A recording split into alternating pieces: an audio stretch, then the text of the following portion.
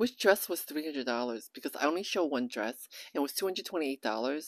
So you have to factor in that if you buy that $220 dress, you would wear it more if it really fits you. And my whole goal is to have you buy less and wear more of the stuff you have.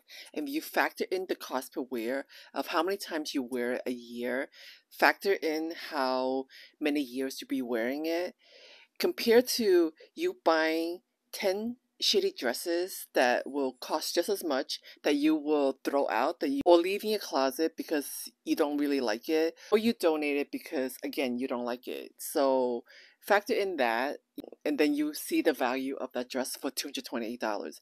So that's what I'm trying to teach you. I'm not trying to teach you to buy 10 disposable dresses. I'm trying to teach you to invest in quality fashion. Not a ridiculous designer prices, by the way. These are fair price dresses for people who are working for the brand that get paid, for people who are sewing they get paid, and there's a lot of just logistics behind it. Companies have to pay rent. People who work for these companies, they also need to pay rent. So there's a lot of factors in that factoring in, because you're so used to the mindset of fast fashion selling you, a dress, and then next month you're gonna buy another dress because there's another dress that you need to have, and you don't need to have it.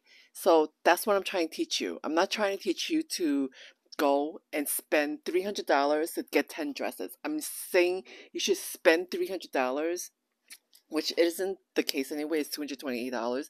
Get the $228 dress, wear it more, love it more, and wear it for longer. That's my whole purpose of doing these videos.